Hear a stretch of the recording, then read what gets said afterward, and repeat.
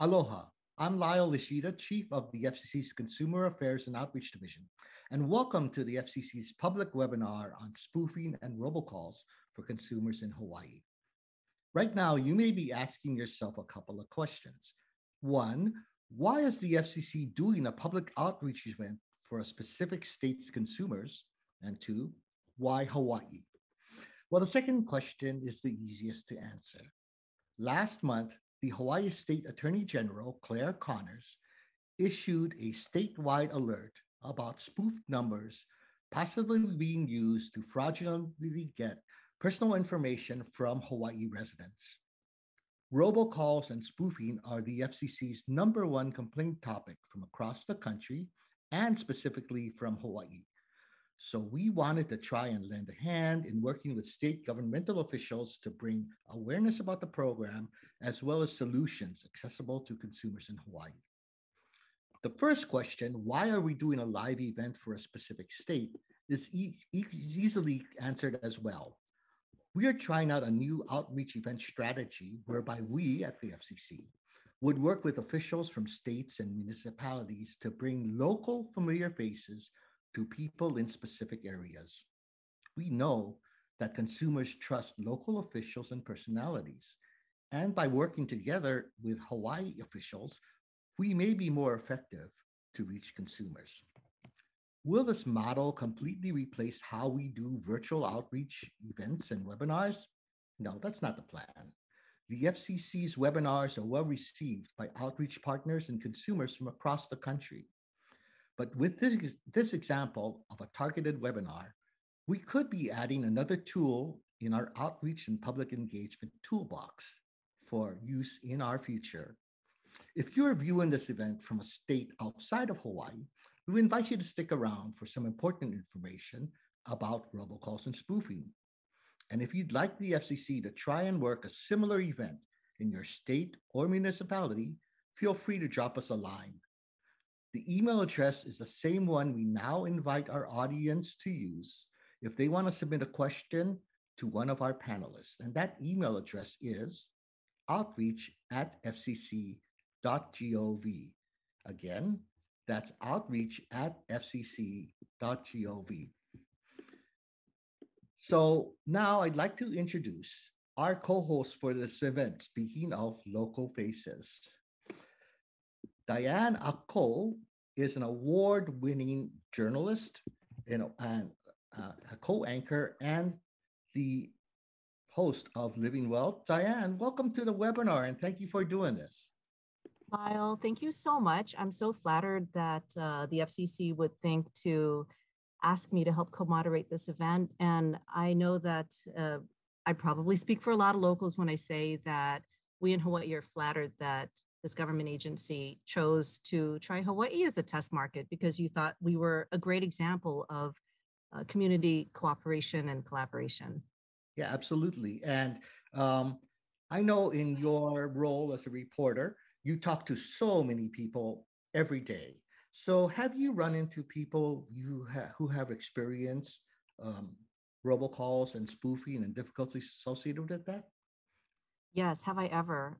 I am the host of Aging Well, which is a once a week segment within the newscast of KITV4, which for those of you who don't live in Hawaii is the ABC affiliate in this state. And so I'm constantly presenting stories about how seniors can age well. And part of that is to hang on to their money. So I have interviewed the Better Business Bureau, the DCCA, which happens to be on this call, with a lot of stories and advice about spoofing or robocalls and what a serious problem it is. Oh, AARP also has talked to me about this. I should like to mention that I will be producing a story on this seminar tonight for KITV4. So that'll be at 5, 6, and 10 here locally. And if you're on the mainland and you want to see it, then you can live stream us. Check us out on KITV.com or download our KITV app and look for the live stream. Okay, that plug is over. But people like to know where they can see this stuff. I wanted to say on a personal note, you know, I have an 82-year-old dad and he's pretty savvy, but I still worry about anyone falling victim to unwanted calls. And In an interesting coincidence, I have a personal friend in her, I think, late 60s. She just lost $4,000 to a spoofing call last week that she's never going to recover. And luckily, she had the presence of mind to stop when they asked her for another $5,000. So this really hits close to home. And I think it's a great idea that the FCC is trying this new kind of outreach. All right. Thanks for that. And thank you for your stories. And we feel for your friend and hope that things get better. So that's the reason why we're here to talk about robocalls and spoofing because it does present a danger to the public. And so with that, why don't we just get started? Diane, take it away. Yeah, we're going to start with a video from Hawaii's Attorney General Claire Connors. She's going to just talk about the nature of the problem and why it's such a serious problem. Now, some of the numbers that I had received from the FCC in preparing for this panel was that the total number of complaints nationwide of unwanted calls is 209,000, over 209,000. And for Hawaii specific, that would be 460 calls. That actually is a very, very small percentage of complaints as compared to the many unwanted calls that people are not reporting to the government. And we really don't know how much money this costs people because, again, this may not be reported. It could be in the hundreds of thousands or in the millions, according to the DCCA. So let's hear from Claire Connors now on why this is such a problem. Aloha. My name is Claire Connors, and I am the Attorney General of the state of Hawaii. I would like to welcome everyone to today's webinar on robocalls and spoofing, which is being sponsored by the FCC. It's very interesting how this webinar came to be because our department, specifically our Hawaii Criminal Justice Data Center, was the victim or target of a spoofing scam. Our number was used by bad actors to call various persons in our community. And we all know that if we see a number that perhaps is a local area code or comes from a state trunk, we might be more inclined to answer it. And that's what the concern and the fear was in this case. To address the possibility that persons in our community would become targets of this spoofing scam using our telephone number, we put out a public press release to advise the public not to answer the call, or if they did, not to turn over any of their personal or sensitive information. It turns out Lyle Ishida of FCC saw the public release and he reached out to us to set up this opportunity to collaborate, to provide a good public outreach opportunity to share information and to learn more from each other. We as a department are very committed to looking out for consumers, and we do this job alongside our sister agency, the Office of Consumer Protection. I believe the Executive Director, Steve Levins, is participating today. So it's a wonderful opportunity for all of us to pull together and to learn from each other about how we can do this better, to learn how we can take what is more than just a nuisance, robocalls and spoofing, but is actually a targeted way of getting the sensitive information of people in our community and to combat it in more effective and efficient ways. So I'd like to say thank you in particular to all the persons who put this together, who are participating in the panel, and specifically Lyle Ishida for reaching out and setting this up. I believe it's the first time the FCC has partnered with the state in this type of way. So although the circumstances leading to this partnership were unfortunate, we're very glad that the opportunity led to this moment. So thank you to everyone who's participating. I think this is going to be a wonderful event and look forward to everything we're going to learn. Thank you very much and aloha. And thank you, Madam Attorney General. To get us started to talk about the problem, first from a national perspective, to give folks in Hawaii a sense of what's going on all around the country, I'd like to bring to the stream Kayla Hernandez Ulloa. Kayla is the Associate Chief of the FCC's Consumer Affairs and Outreach Division. And Kayla, take it away. Let's talk about the problem. Hello, everyone. I'm Kayla Hernandez Ulloa, Associate Division Chief of the Consumer Affairs and Outreach Division. I will be providing an overview of spoofing and robocalls, also some tips to share with your communities that will help them address these issues, and will conclude with several resources for more information. Advancements in technology make it easy to make massive number of robocalls and to spoof caller ID information to hide a caller's identity. The FCC knows that these calls are of major concern to millions of Americans, and scam calls can result in very real financial losses and serious consumer frustration. The agency is committed to using every tool at our disposal and working closely with private, public, and international partners to combat unlawful robocalls and spoofing.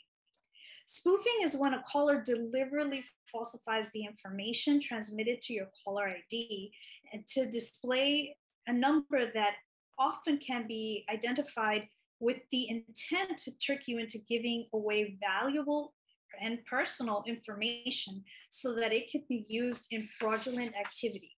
Scammers often use what is called neighbor spoofing, so it appears that an incoming call from a local number is actually a valid call, and this will increase the likelihood that you will answer the call.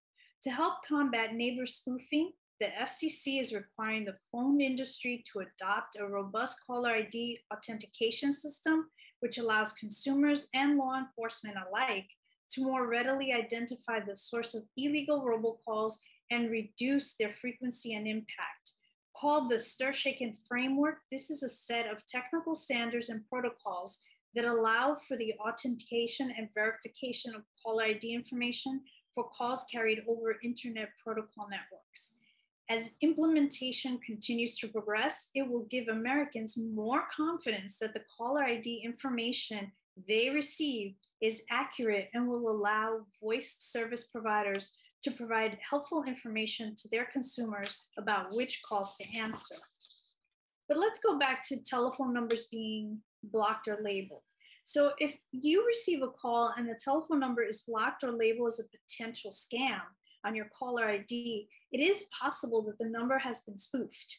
Several phone companies and app developers offer call blocking and labeling services that detect whether a call is likely to be fraudulent based on call patterns, consumer complaints, or other means.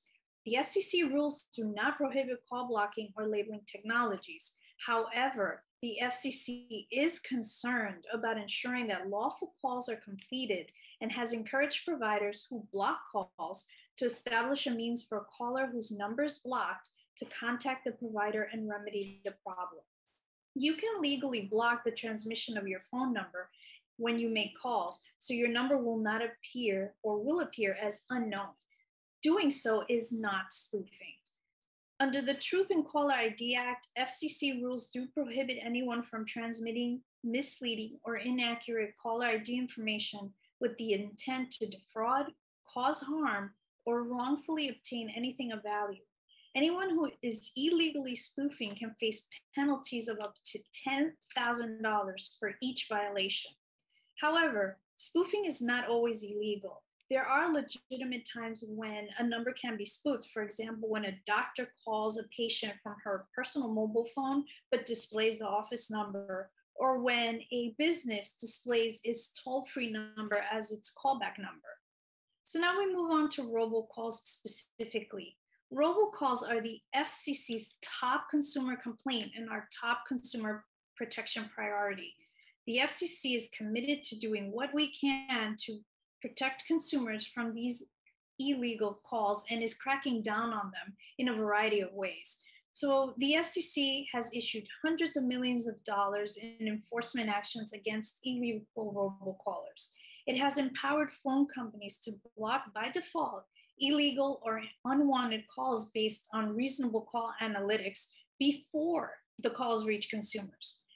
Allowing consumer options on tools to block calls from any number that doesn't appear on a customer's contact list is also another option. And finally, it's making consumer complaint data available to enable better call blocking and labeling solutions. During the 2021 March open meeting, Chairwoman Rosenworcel launched what is called the Robocalls Response Team to kick off efforts to combat unwanted robocalls and bring together commission efforts to enforce the law against providers of illegal robocalls. It also develops new policies to authenticate calls and educate providers and other stakeholders about what they can do to help. The chairwoman also delivered letters to the Federal Trade Commission, Department of Justice, and the National Association of State Attorney Generals to renew state-federal partnerships to combat the proliferation of illegal calls. The letters express the chairwoman's commitment to fighting robocall scams by leveraging knowledge, skills, and jurisdictional reach of cooperating organizations to share critical investigative information and collaborate on cases. But again, not all robocalls are illegal. To determine if robocalls are illegal, there are several factors. There's the technology used to make the call, whether the call is on a landline or mobile number, whether the content of the call is telemarketing based, and whether the number is on the National Do Not Call Registry. So the Do Not Call rules apply only to telemarketing calls. Calls that do not have to comply with these rules include tax-exempt nonprofit organizations, political organizations, pollsters and survey takers that are not making sales calls, and religious organizations. FCC rules require telemarketers to allow you to opt out of receiving additional telemarketing robocalls immediately during a pre-recorded telemarketing call through an automated menu. The opt-out mechanism must be announced at the outset of the call and must be available to the duration of the call. And just quickly, wanted to mention about something that might be of interest to consumers. This is election season in many states, counties, and municipalities. And as consumers, we will most likely be receiving an increase of calls from political campaigns. While campaign calls are exempt from the Do Not Call list requirements, the Telephone Consumer Protection Act contains specific rules that they must follow. In general, robocalls to mobile phones require prior consent, and calls to landlines are allowed without prior consent. Under FCC rules, voice providers may block calls without consumer consent when calls are from unassigned, unallocated, or invalid numbers, and calls on the Do Not Originate list. A voice provider may block calls that it deems are unwanted based on reasonable analytics, but the provider must allow their customers to opt out of this type of blocking. So it's not always easy to tell if an incoming call is spoofed. A red flag for identifying such a call is if you're being asked to share personal information such as your social security number, your mother's maiden name, or a bank account number during a call. The FCC's information for consumers for addressing spoofing scams, which we call tips, includes not answering calls from unknown numbers. Let the number go to voicemail, and if you do answer, hang up immediately. If you answer a call and the caller or recording asks for you to hit a button to stop getting these calls, immediately hang up. Don't respond to any questions, especially those that can be answered with a simple yes or no. Scammers often use these tricks to identify and then target respondents or use your yes reply to apply unauthorized charges to your bills. If you get an inquiry from someone who says they represent a company or government agency, hang up, call the phone number on your account statement or in the phone book or the company's or government agency's website to verify the authenticity of this request. You will usually get a written statement in the mail before you get a phone call from a legitimate source, particularly if the caller is asking for some type of payment. Talk to your phone company about call blocking tools and check into apps that you can download onto your mobile device.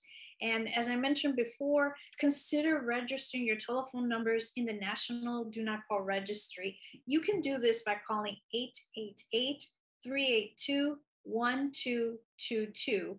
And for persons that do have access to the internet, they can do this on the website, donotcall.gov. If you have lost money because of a scam call, contact your local law enforcement immediately for assistance.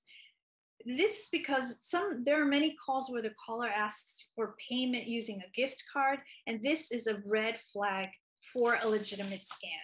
And finally, some of the FCC's resources, which include our Consumer Help Center at fcc.gov/consumers that contains more information about call ID and spoofing calls, the Consumer Complaints Center at consumercomplaints.fcc.gov, where you can file complaints, especially if you feel you've been the victim of a scam.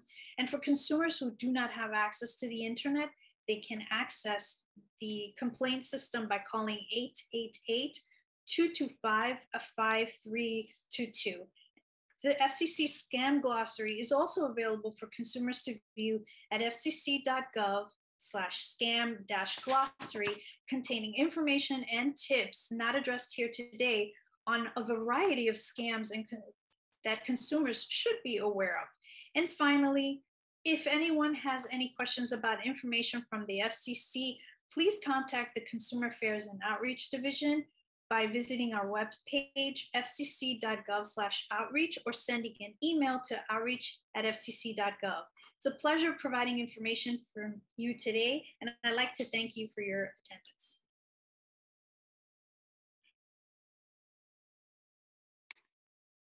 Keila, thanks a lot. Really appreciate all of the information.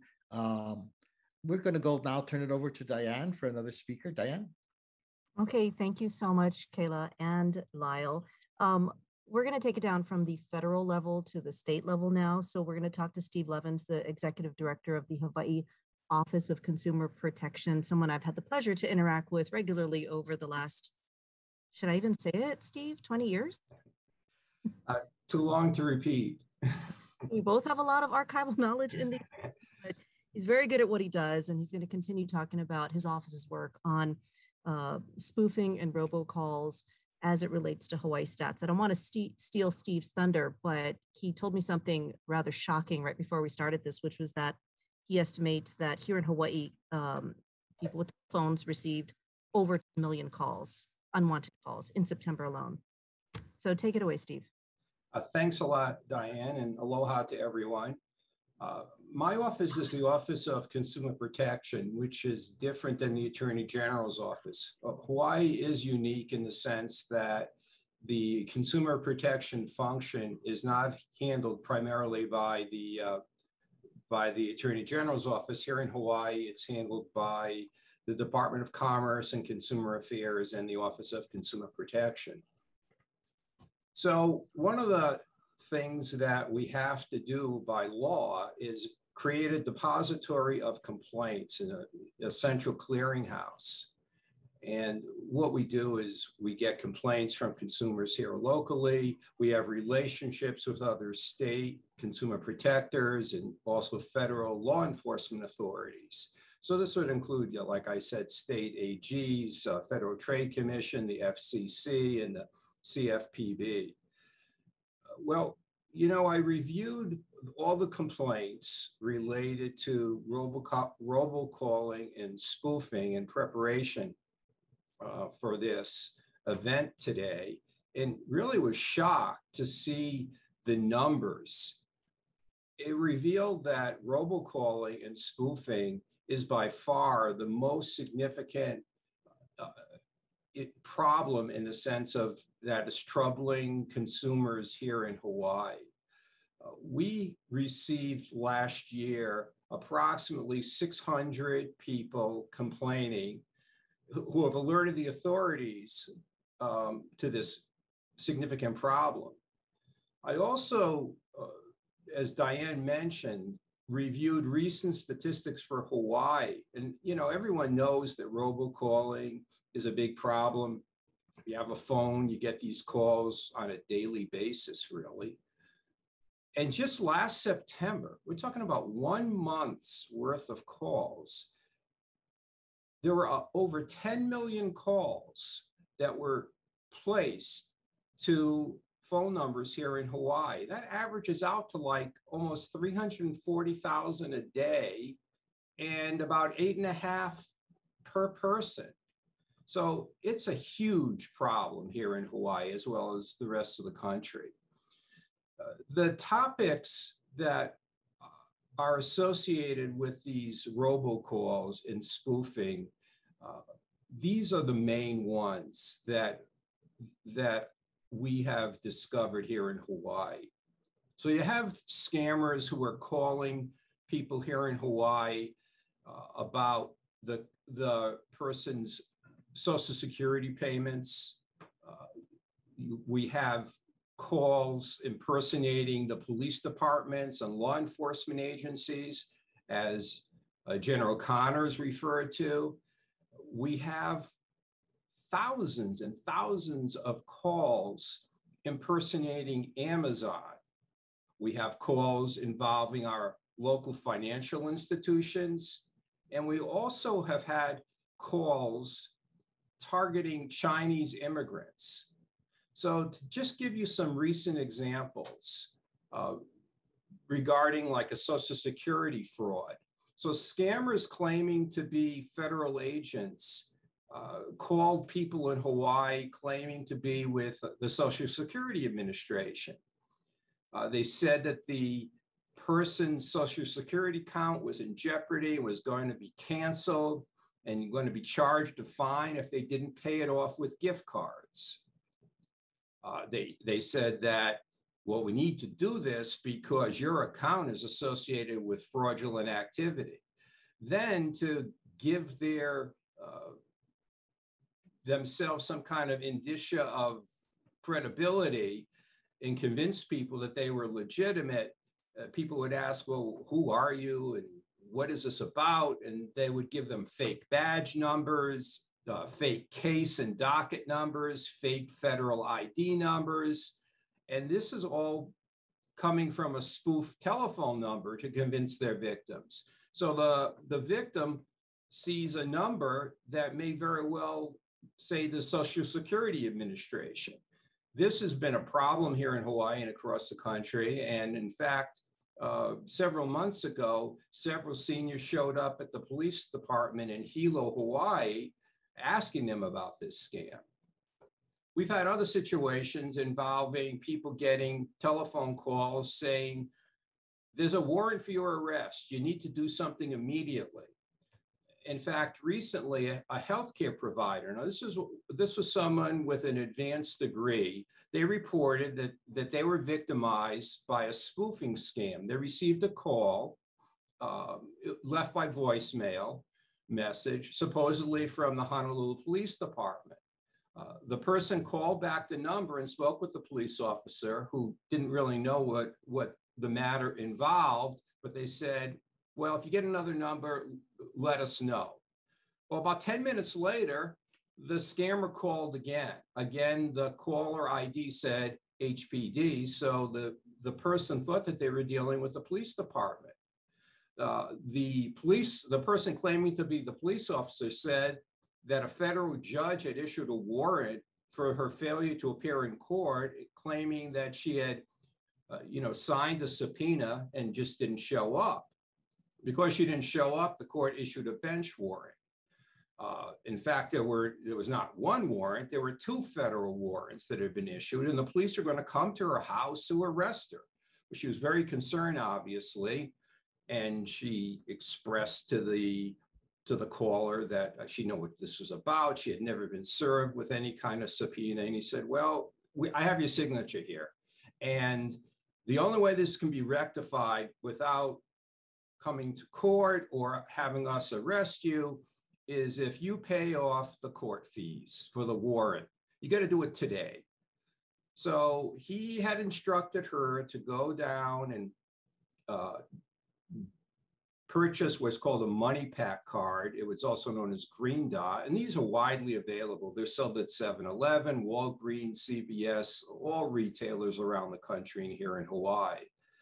Asked her to get the cards, scratch them off, and read the numbers to her. Well, that's what she did because she thought she was going to prevent herself from getting arrested. But what ended up happening is she lost $2,000 to this scammer.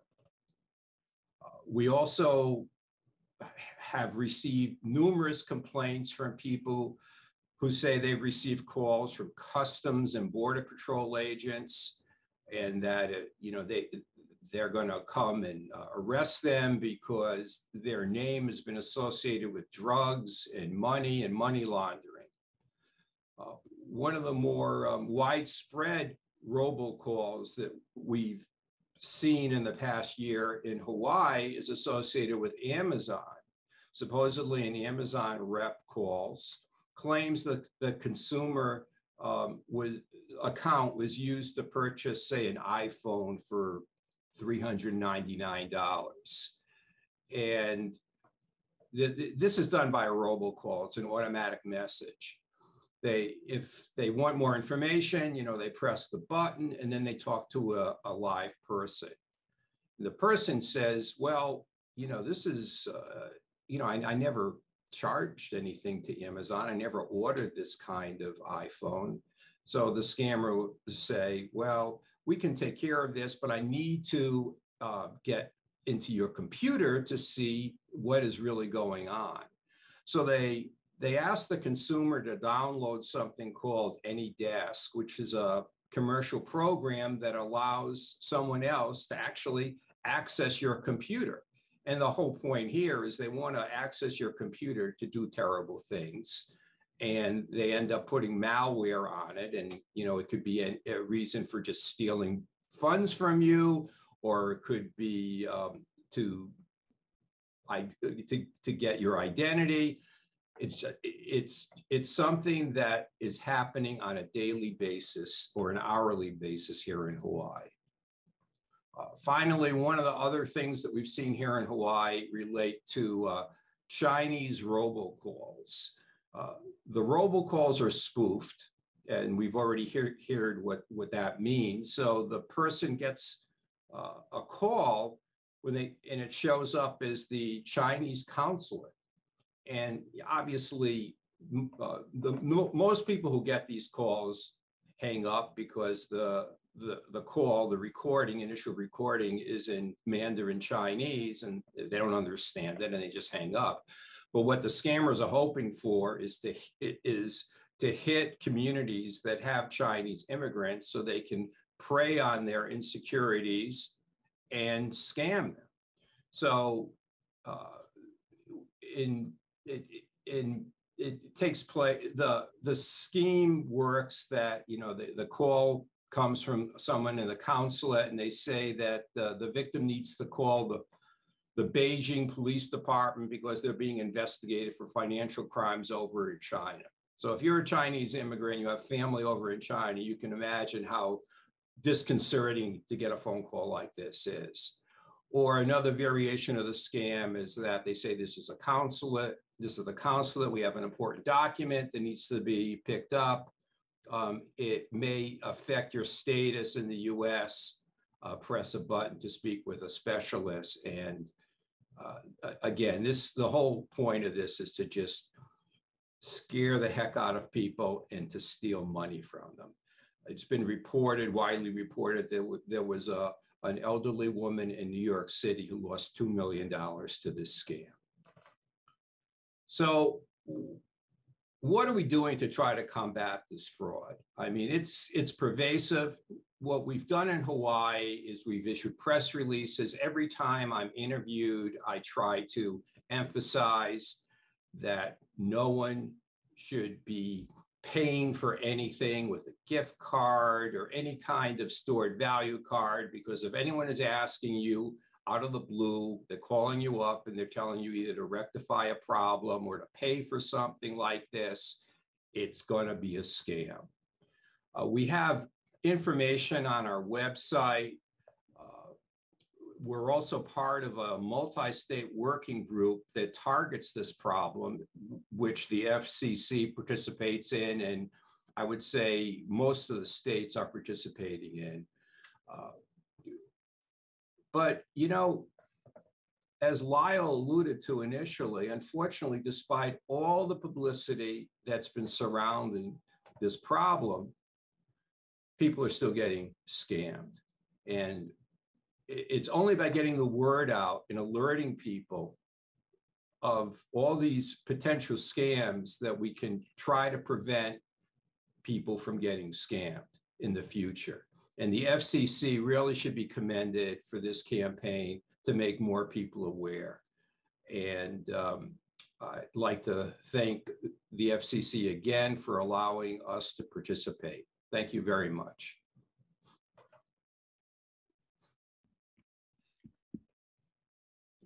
Thanks, Steve. Really appreciate it. And Diane and Kayla will join us, and let's do a really quick question and answer session. Steve, why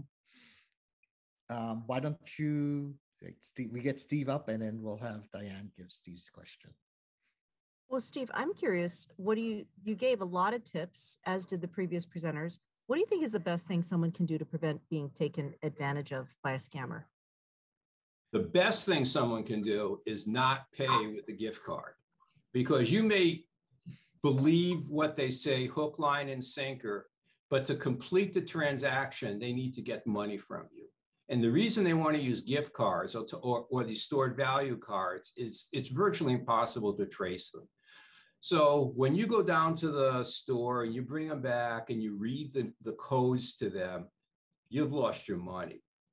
If you don't do that, if you stop yourself from doing that, they're not going to be able to complete the transaction.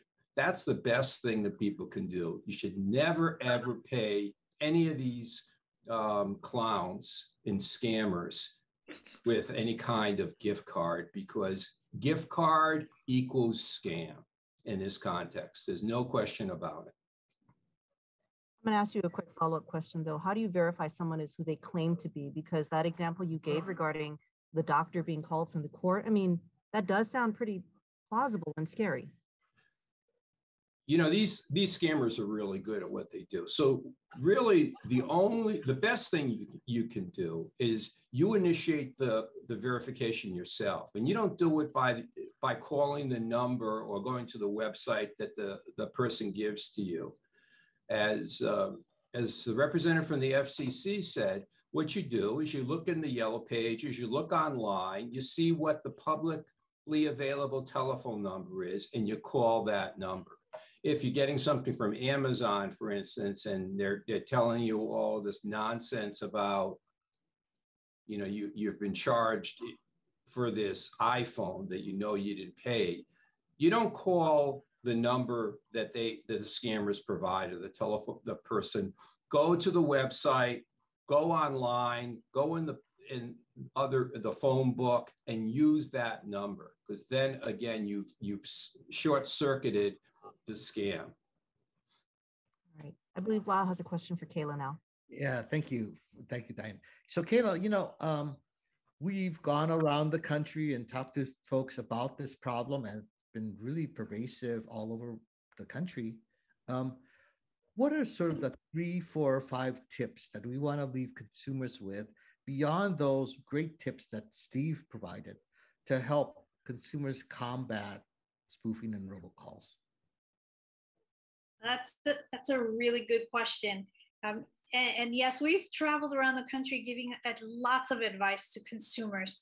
One of the things, and there are a lot of tips, Steve mentioned quite many of them, but some of the general tips are, if you see a number on your caller ID that you really don't recognize, just don't pick up.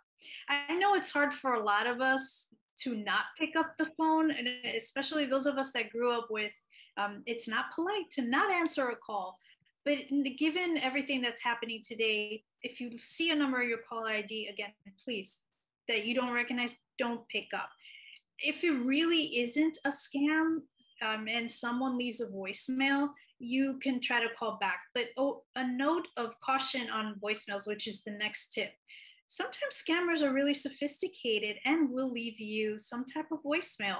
And it'll say something along the lines of, you know, call us back, this is an emergency, press the number here to opt out. All those types, it should be red flags for consumers. We have to be really careful about those type of calls too. Also, if you do pick up, because some of us don't even look at our phone anymore, we just pick up and answer the call, and you hear some kind of suspicious voice that you don't recognize, or that starts asking you right away for personal information, like your social security number or a bank account, just hang up. Those type of calls, that's a red flag that it's probably a scammed call. And also, there are a lot of call blocking tools that you can talk to your provider about. Most of them are easily to install on your phone. If you still have a landline at home, definitely talk to your provider about that, how to get some of these call blocking tools. And finally, you know, I talked about a little bit about neighbor spoofing, and that's a good one to repeat. sometimes numbers do look very legitimate. It looks like a neighborhood phone number. And yes, it may be, but if you're not, again, if you're not certain about it, just do not pick up the call. So I think that's really correct. And so for Diane in particular, in the beat that you have at KITV, when Kayla and I are on the road talking to seniors, we find a real generational mindset change, right? So they and I grew up, because I'm the Trojan senior, not to be rude, right? Don't be rude. Don't not answer the call. And if you grew up in that era with that mindset, it is such a challenge to not answer the call, to not give the scammer the benefit of the doubt. And so, for those of us who are working in this area, Steve, Kayla, the rest of our great panel that's coming up, I think one of our jobs is also for those who are watching and those who are on the panel, we have to be ambassadors for our kupuna so that a friendly face to grandma and grandpa and a trusted face is the one that's delivering the news. And that way we can help arm them as well. So thank you, all of us, for this panel. We're going to turn the program over again to Diane. Take it away. Okay, thank you. We're going to hear next from the Hawaii Department of Human Services. Joseph Campos starts first. He's the Deputy Director, and then he will be tossing it over himself to Amanda Stevens, who is the Public Information Officer. And they're going to talk about their work on helping consumers with education and assistance in dealing with robocalls and spoofing. Joseph. Thank you, Diane. Thank you, Lyle. Thank you for inviting the Department of Human Services to participate in this webinar of spoofing and robocalls, and to give an overview of the department and some examples of spoofing that DHS has encountered. Next slide, please. So just to give people a sense of the Department of Human Services, our vision is that the people of Hawaii are thriving. And our mission is to encourage self-sufficiency and support the well-being of individuals, families, and communities in Hawaii. Next slide. So DHS pre-pandemic served approximately 1 in 4 Hawaii residents. DHS currently, during the pandemic, serves 1 in 3 Hawaii residents. Next slide. DHS is made primarily of 4 divisions. BESD, which is Benefit, Employment, and Support Services. They handle financial assistance, SNAP, low-income emergency assistance, childcare subsidies, etc. MedQuest, also known as MQD, they handle the medical insurance coverage, Medicaid, premium subsidies, long-term care, age blind and disabled, as well as other items. DVR, which is our Division of Vocational Rehab, handles independent living programs, state rehabilitation council, open services for the blind, and employment training. And SSD, Social Services Division, handles our child welfare services as well as our adult protective services. Next slide, please. In addition to the 4 primary divisions, we do have attached agencies commissions. The agencies that are attached are the Hawaii Public Housing Authority, Office of Youth Services, Hawaii Youth Correctional Facility, and the Youth Commission. Other commissions are the Hawaii State Commission on the Status of Women and Hawaii State Commission on Fatherhood. In addition, we do have the Hawaii Interagency Council on Homelessness and the Governor's Coordinator on Homelessness. Next slide. So for our BESD program, we can go to the next slide, please. This is just an example of how many people the Department of Human Services through BESD has serviced over the past at least 2 years during the pandemic. We started off at about 79,705 households in November of 2019. And at the beginning of the pandemic in March of 2020, we were still at about 79,000. And then in April, we went up to 89,000, which has steadily increased to the height in August of 2021, servicing 112,000 households. Next slide, please. Our MedQuest division, and we can go to the next slide, started in March of 2020 with servicing 327,000 participants, and now we see that we are servicing 430,000 participants. So that's been an increase of about 103,000 participants.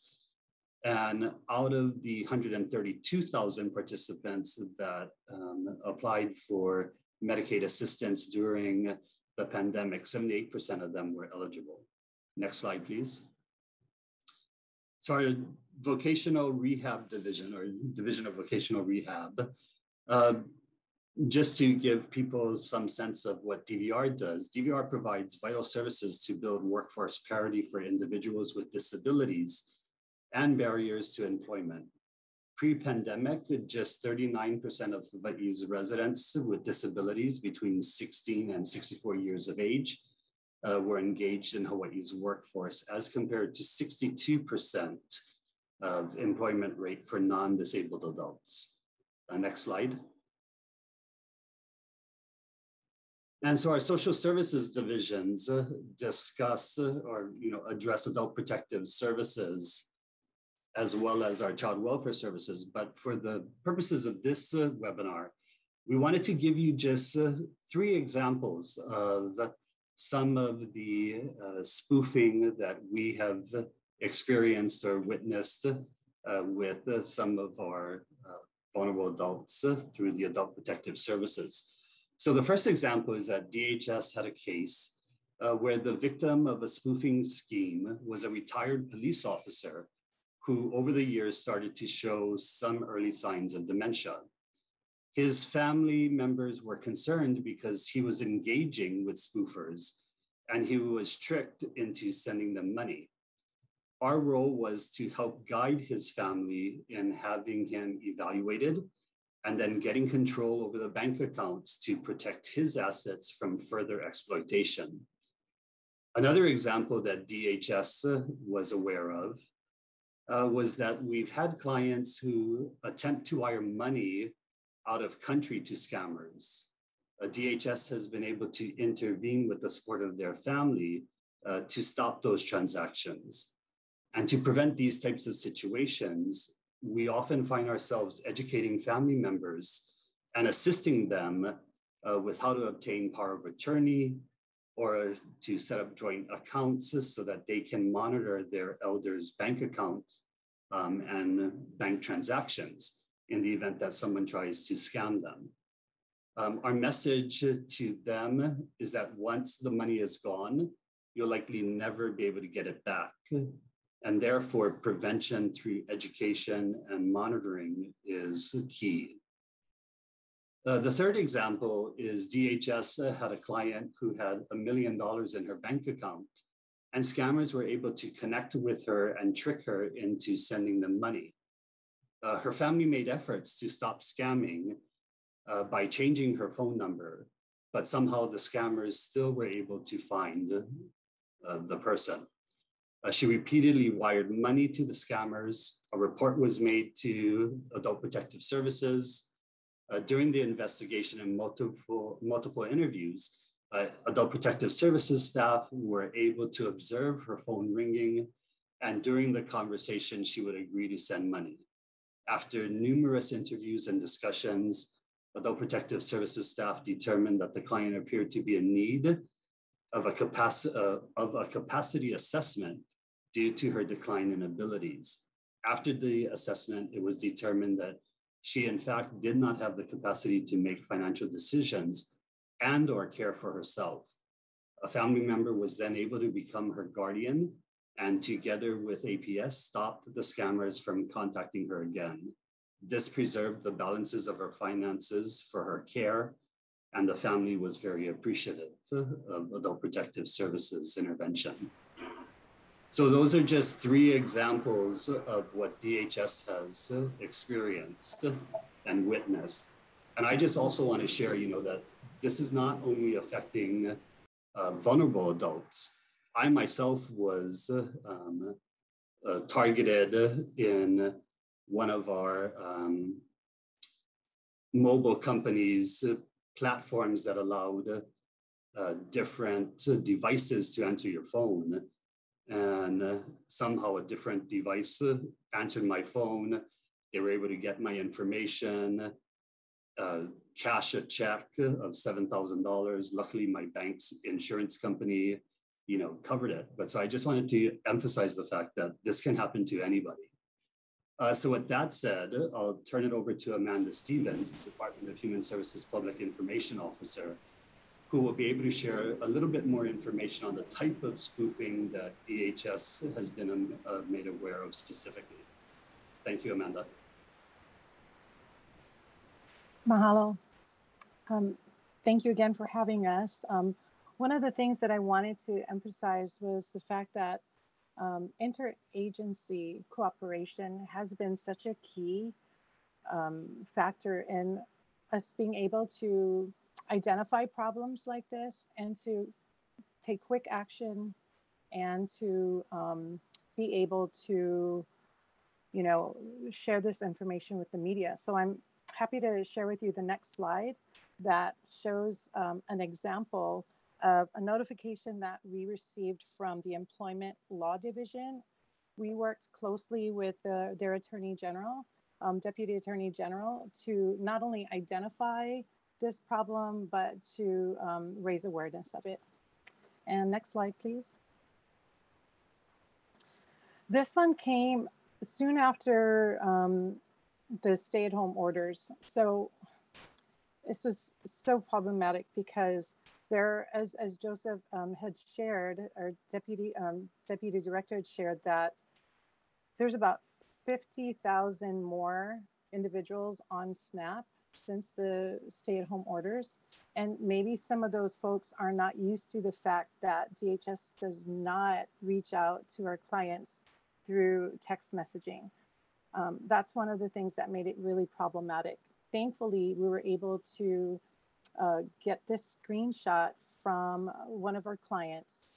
And I worked directly with the governor's office to be able to share a graphic on the social media distribution channels of the governor.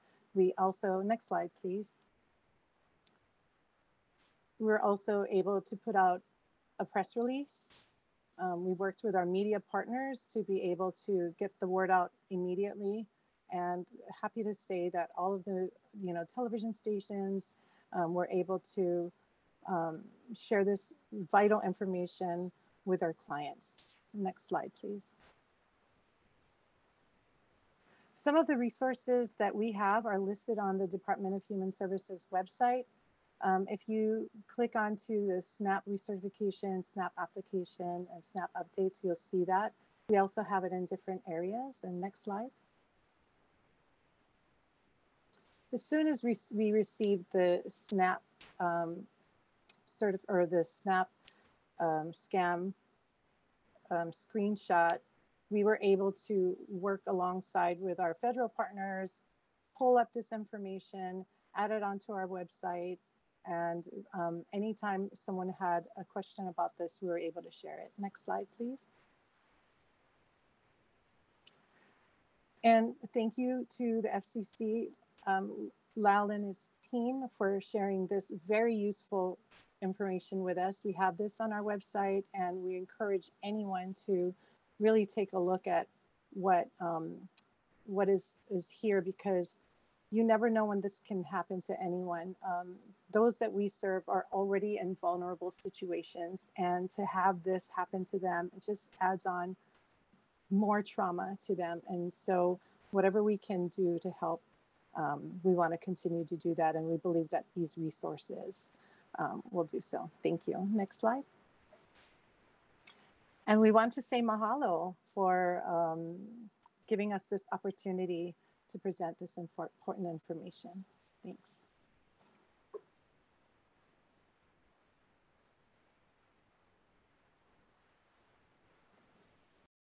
Thank you. Really appreciate that really wonderful presentation and a really thorough look at the department. I think we're all working together to make things happen. I bring to the floor now our next speaker. The Hawaii State Library system is one of the best library systems that we've seen in our travels. We travel a lot around the country, and because of that, when we come across all of the different things that the Hawaii State Library system is doing, it's just like it really makes me proud to be from Hawaii.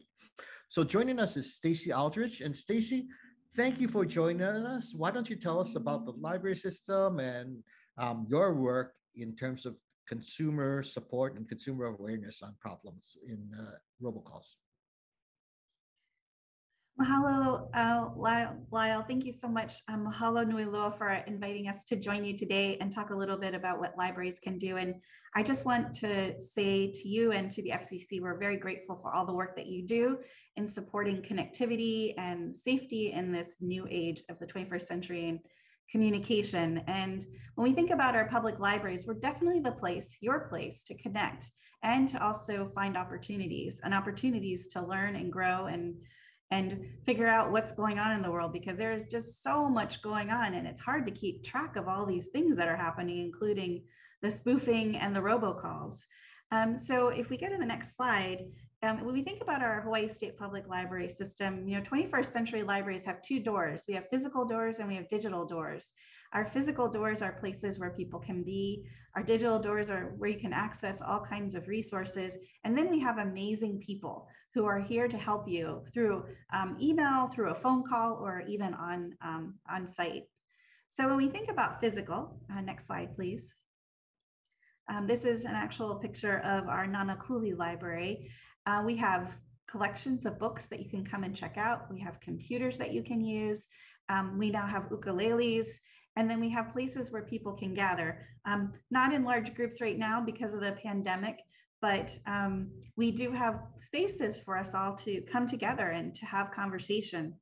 I want to thank the FCC as we think about connections and technology and the internet, because we are benefiting from E-rate funds that are going to improve our connectivity in all 51 locations across 6 islands here in Hawaii.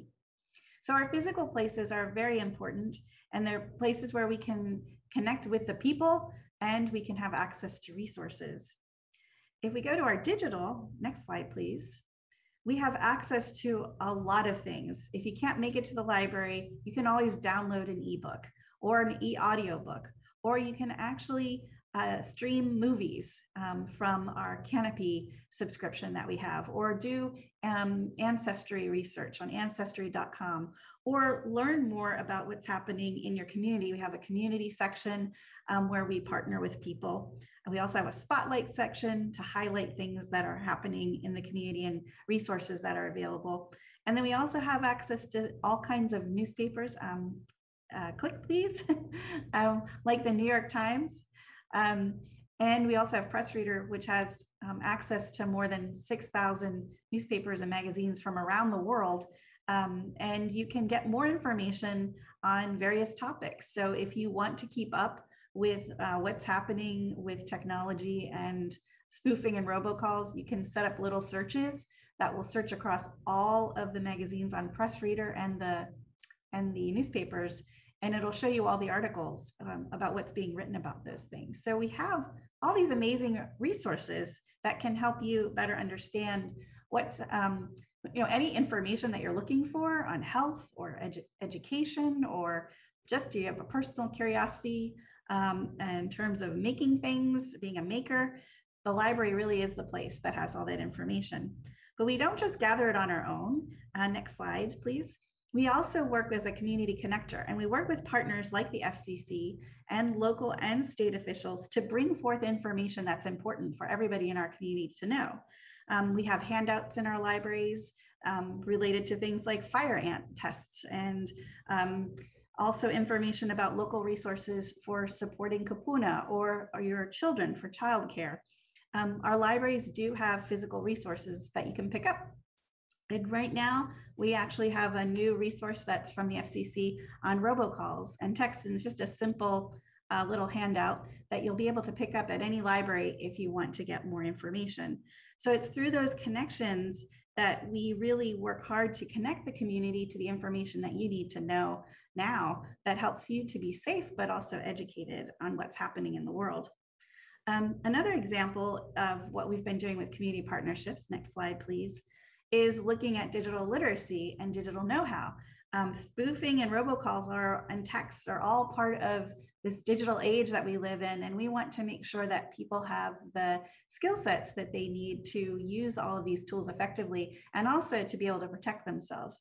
So we've had multiple partnerships with folks through our broadband Hui, which I know the next speaker, Bert Lum, is going to talk a little bit about. But we've been working with partners across the state to make more resources available. We have North Star available through our website, which is a tool you can use to see how much you already know about the digital world. So computers, using the internet, email, using Microsoft Word, using social media.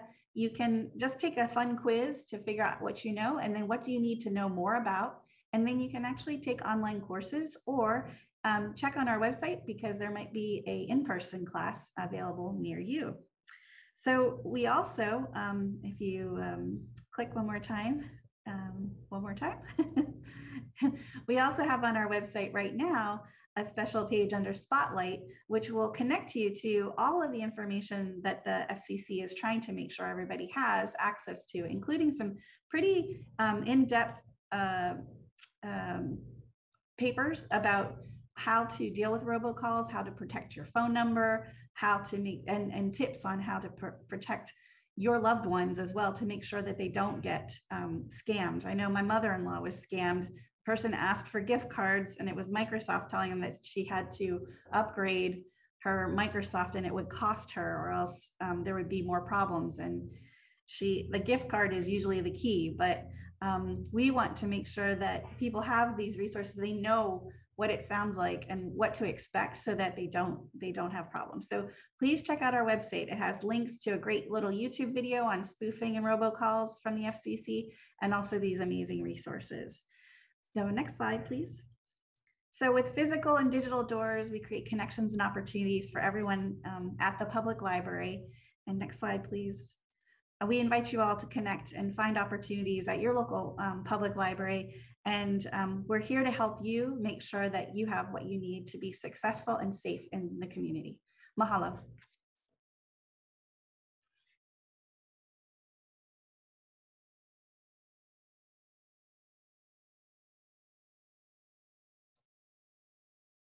Thank you very much. I appreciate it, Stacy. And what a wonderful job the Hawaii State Library System is doing. 51 branches across the state.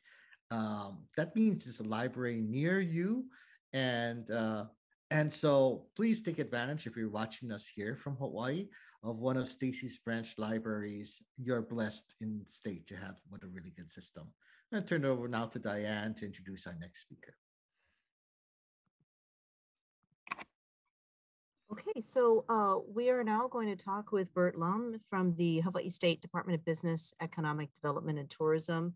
And he also is the founder of something called Hawaii Broadband Hui, the logo of which you can see behind him. And so they are doing some very important work, particularly during this coronavirus pandemic, to provide broadband access to people. And he's going to tie that in as to how that applies to spoofing and robocalls.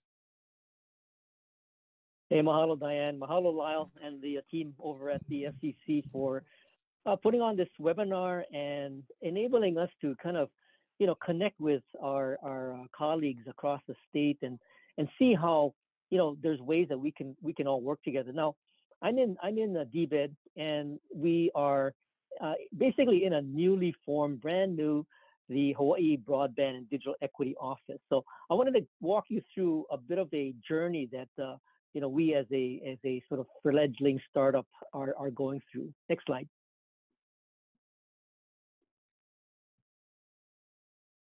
So, I only recently started in the state 2018, but over the course of the first 3 years or so, our focus was primarily on broadband infrastructure. And of course, this slide kind of depicts some of the things that Hawaii needs to have in order to connect to the rest of the world.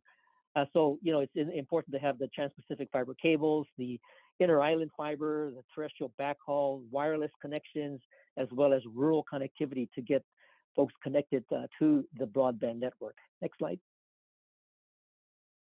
And then what happened in in March of 2020, when the pandemic hit and the stay-at-home orders were issued, it was a stark realization that, now that everybody had to pretty much do whatever they needed to do from home, how would they accomplish that?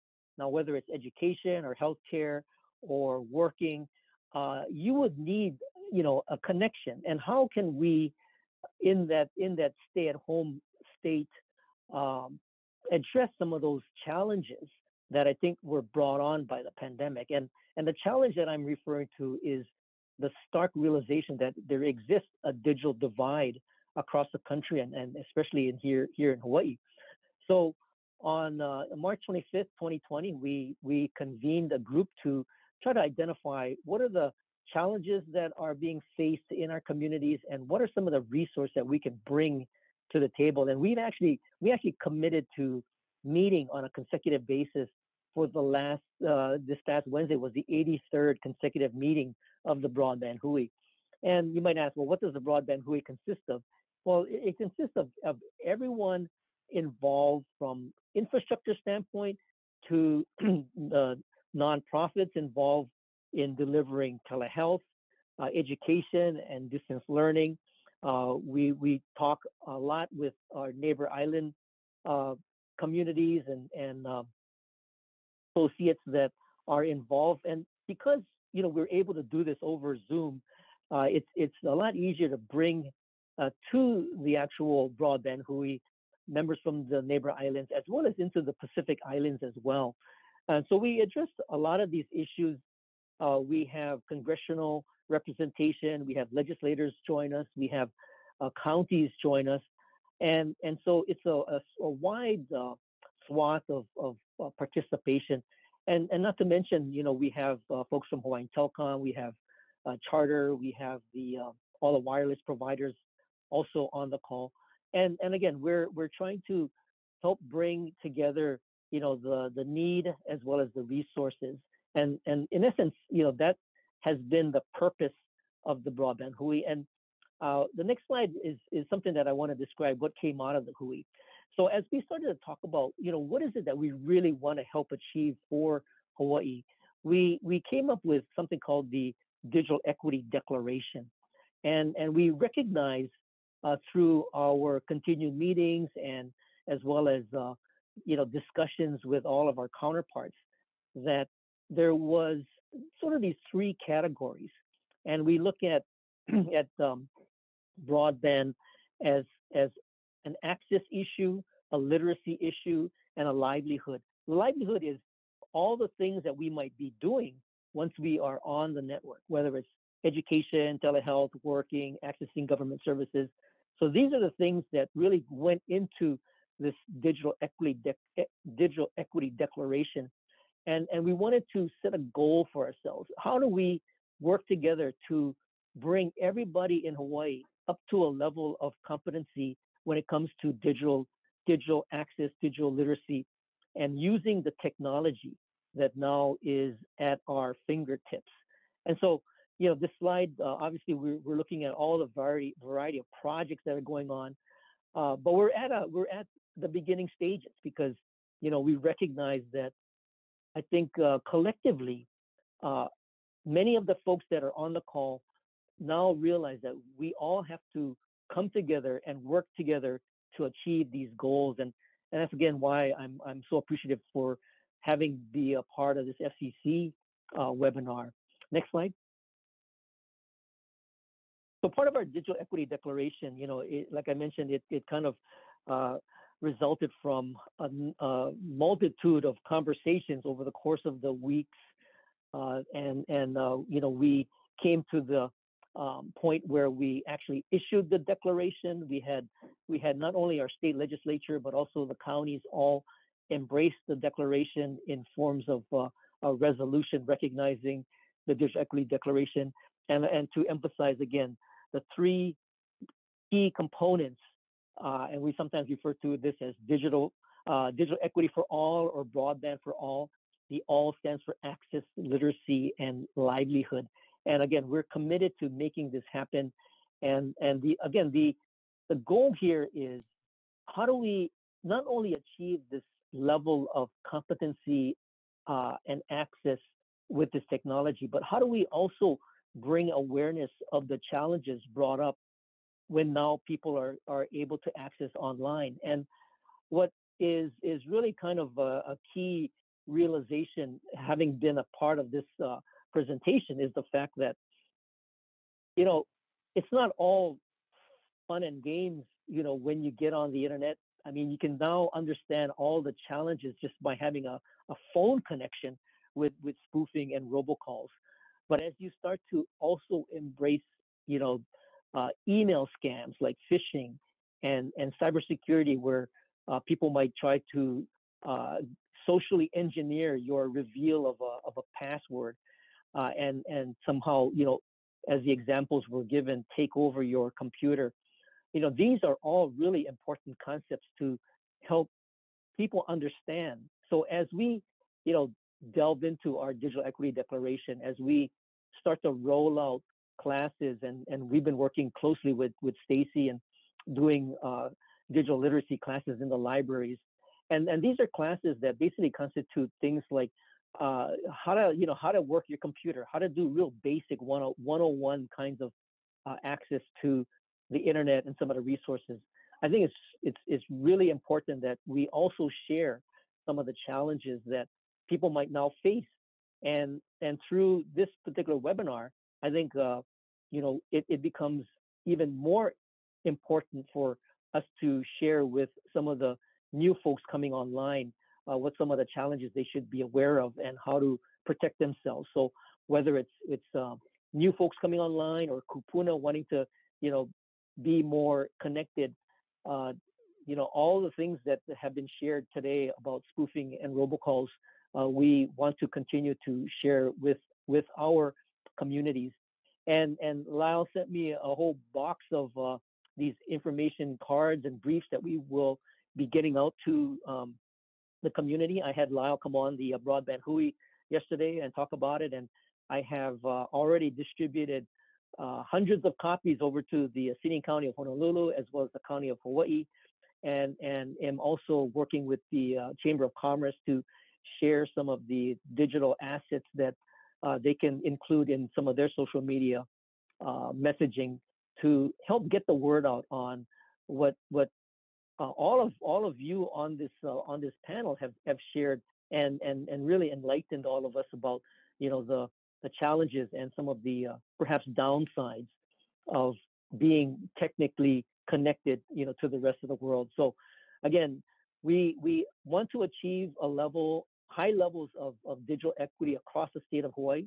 We also want to get technology into the hands of people, whether it's devices or internet access or the computer literacy.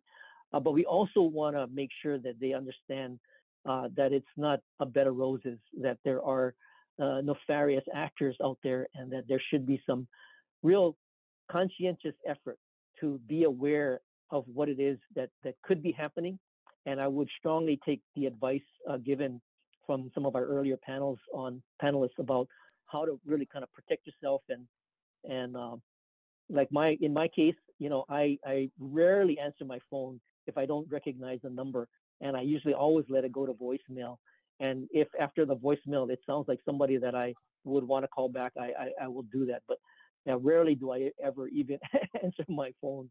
So that's just an example of what I've tried to exercise as a way to protect ourselves. But again, these people are sophisticated, and I just need to reemphasize, be vigilant and be conscientious of what it is that people are trying to access from you. So thanks a lot. And Diane, I'll hand it over to you. Okay, so now we're going to do a little Q&A session. If there's any questions that have come in from the viewing public, I'd be happy to read them off. I don't see any at this time, but I myself have some questions based off of what Bert had just said. Actually, I'm kind of hamstrung. I have to answer my phone as a reporter because sometimes if you don't answer it, so I do answer phone calls from numbers I don't recognize. Maybe I shouldn't have said that on a public forum. Anyways, well, Diane, I mean, I think, also, you're smart enough to know that if somebody is talking to you on the other side of that phone, I mean, either if it doesn't sound legit, time to hang up. Yes, you're right. I'm a very suspicious person, Bert. And that is my message to the public today. I will sum up for you. Be suspicious. Be okay to be rude. So your digital equity is a little bit off topic from today's webinar, but I do know that the Hui has been working with a lot of local stakeholders and other organizations to try to get eligible households to sign up for the FCC's emergency broadband benefit. So what is that, and what can people do to figure out if they qualify, and then how do they apply?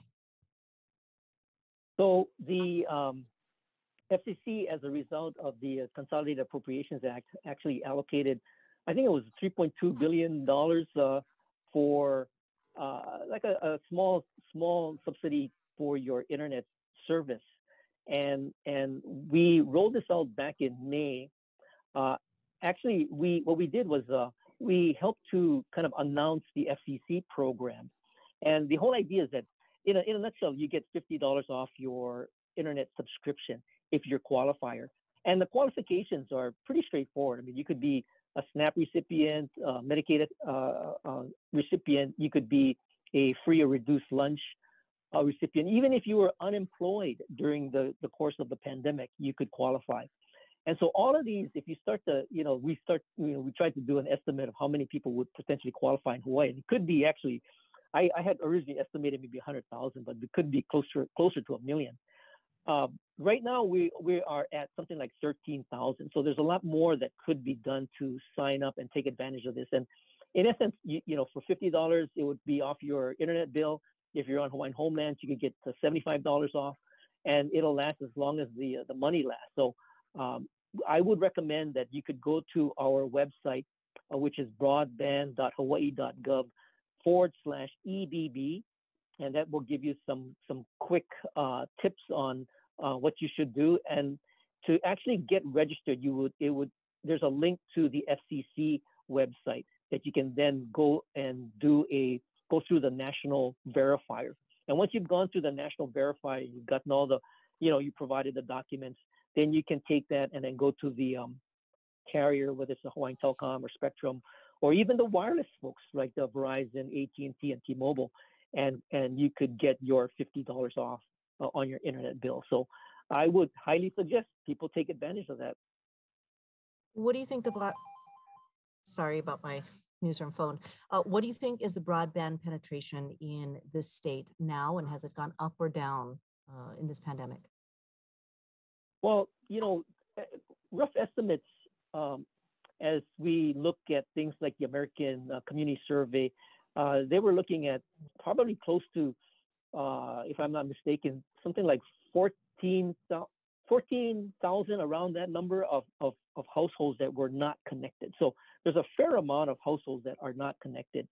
And, even within some of our urban areas, if you look at some of the public housing areas, or if you look at areas out in even on Oahu, rural, they are not connected. And so, the whole idea behind digital equity for all is, even though, you may be connected, there are people that aren't connected. So how do we help to alleviate that situation? And of course, with the federal government also recognizing this challenge, there are some funds to help beef up our fiber infrastructure, as well as the digital equity and digital literacy. So we are definitely moving forward to try to get everybody up to speed, nobody left behind, and try to pull all our resources from the government, with the community, with the our friends over at the FCC, all together, we're going to try to move Hawaii into this digital equity 21st century. Yeah. Well, obviously still a need for it. Otherwise, the Broadband Hawaii wouldn't have been meeting for 82 straight weeks in a row, right?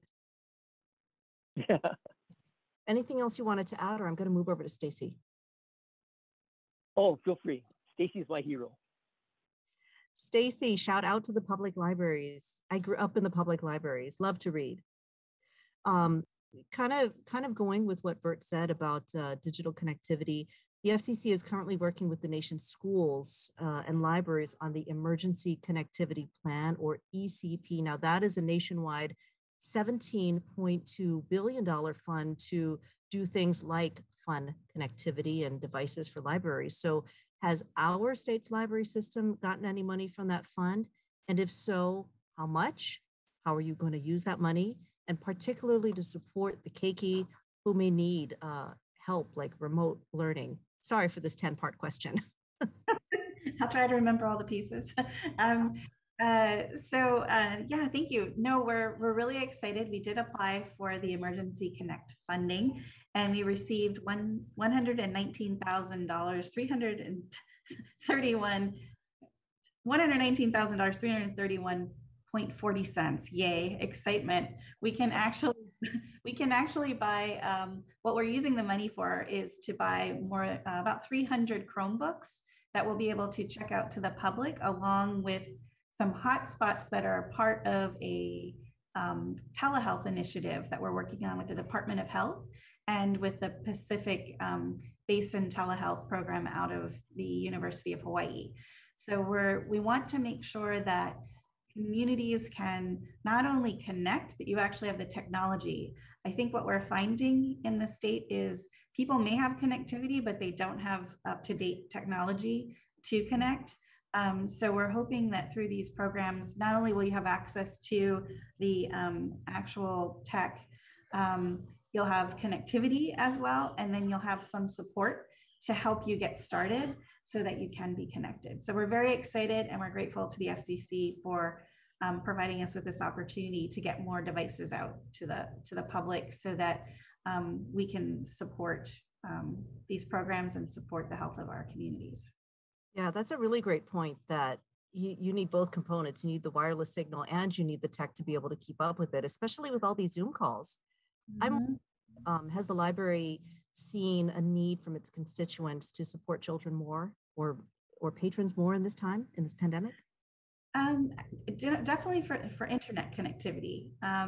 We do have Wi-Fi outside of our libraries, and so we do have people who will sit in the parking lots to connect because they may not have good connectivity at home or any connectivity at home, depending on where you live in Hawaii. And so it's very important to families. For children, it's really interesting. Many are getting technology through their schools. So I think the challenge is for a lot of parents is, and a lot of families, is having the connectivity to support multiple devices within their homes to connect to the internet so that they can do hybrid learning. So if they have to be online, they can be online. So I think what we've seen most is that now that kids are back to school, libraries, again, are really important places for resources. And it's not just connectivity, but it's also for reading and for doing studies and research. Okay, I want to be mindful of the time because we've gone past our allotted time. Now, I do know that this is a webinar, so we have endless amounts of time, but for people tuning in who may have allotted an hour, I want to hear everything that we have to say. I want to try to keep it as close as possible. So do you have any last points that I failed to ask or that you wanted to mention? I think I'd just like to remind people that if you're not sure where to find information, you can always call us, you can visit us, or you can be in touch with us online or use any one of our online resources with just a library card. So I'd really encourage people to take advantage of the fact that our libraries are here to connect you to information. Well, are all the branches open in real life now? All the branches are open except for our downtown Hawaii State Library branch, and it's an issue with staffing that we're currently fixing. So hopefully, the picture behind you, that one. Yeah, we were actually closed for most of the pandemic because we were helping the Department of Labor we had staff who were working for them. So now we're transforming the space a little bit, and we're staffing up again. So thank you. Thank you so much, Stacy. And let's finish with the Hawaii Department of Health and Human Services. So Joseph, you had some really compelling examples of clients who had been victim to unwanted calls. How do you and your staff help people overcome fear or shame of reporting these kinds of incidents? Thank you, Diane. That's a great question. You know, I think all too often people are ashamed of being, victims of fraud. You know, I shared my experience, but you don't want to be the one that says, yeah, I was taken advantage of. So one of the things that I think is important is that all of our staff throughout our divisions are extremely collaborative. So if they hear of anything, they know to contact the Adult Protective Services branch.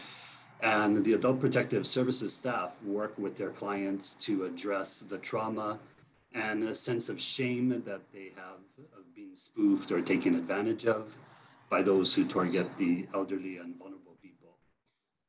As part of the continuum of care and services, we work alongside with supportive family members so they are aware and can be of assistance to the clients in the long term. I think that's the main thing, is just to let them know that this is what's happening across the country, and you didn't do anything wrong, and you just had faith in people. Yeah, I do see that too as a reporter, that I can't get people to talk to me about real life examples because they're embarrassed. And I think that one of the things that people like yourself have either relate to me or to them is, by stepping forward and sharing your story, you're helping somebody else. And by reporting it, you're also helping create this statistical database so that government can figure out how bad the problem is, right? Definitely. Yeah. Amanda, you and I work together a lot as well in your role as a PIO for DHS. And so I understand that the media component is one part of letting the public know about spoofing or robocalls. What do you think is the most effective type of communication when trying to help people? Thank you, Diane. That's a really good question. And listening to Bert and Stacy, first of all, access to connectivity and to, an electronic devices is key. Knowledge is power. And if those we serve don't have access to this information, then it leaves them even more vulnerable. So we look at it through collaboration with agencies and nonprofits, but when it comes to media, it's kind of like a 1-2 punch between social media and traditional media.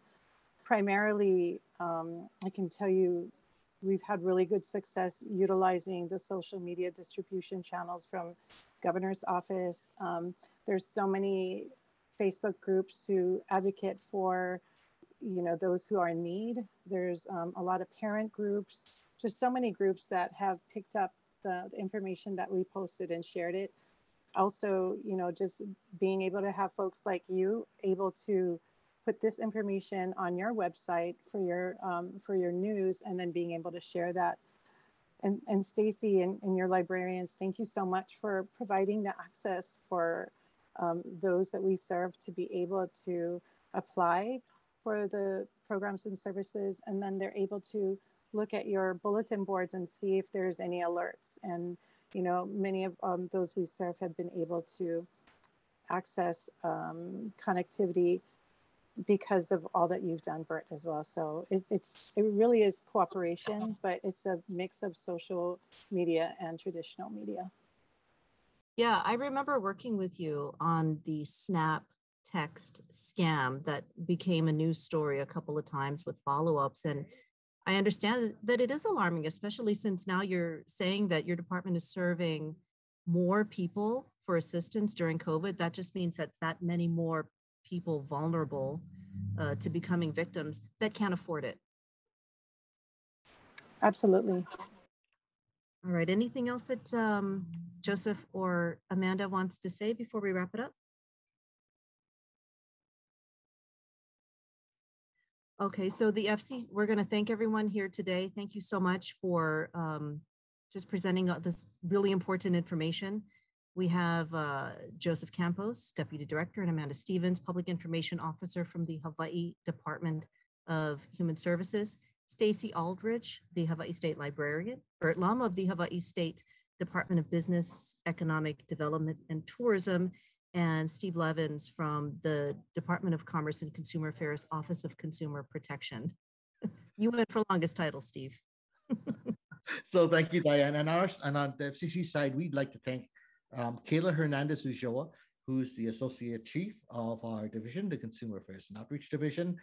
And hidden behind the scenes are just a group of really talented people who manipulate Zoom to try and make it as friendly to the public as possible. Our superstars are Gerard Williams, who produced and directed this webinar, DeAndrea Wilson, who is working our open email line, Jeff Reardon and Steve Balderson, who curate the Zoom stream into fcc.gov live. And actually my boss, Ed Bartholomew, this is a new idea. Government are not really known to accept new ideas, but he's been really supportive of this targeted webinar. And so Ed, really appreciate it. And finally, I just want to thank you, Diane. So thank you for lending us your knowledge, your experience, your credibility, and so your local connections and stories. And with that, I will close with 2 points. One, if you're watching us not from Hawaii, and maybe we had sent you a see this solicitation email, this is our target. This kind of really wonderful webinar is what the FCC would like to try and suggest for you. So, Diane, we did a really good job for Hawaii. Go ahead, you're saying something? Thank you. Oh, so you're saying that email is not spam. Go ahead and open it. Yeah, please, but well, maybe. And then secondly, if anyone from Hawaii has additional questions or people from the continent as a result of this, outreach at fcc.gov is how you can reach our entire team. And so with all that, of the good links. yeah, absolutely. And so with that, Diane, thank you very much. To the general public, thank you for joining us today. Have a really wonderful day. Malama pono. Take care. Thank you. Goodbye.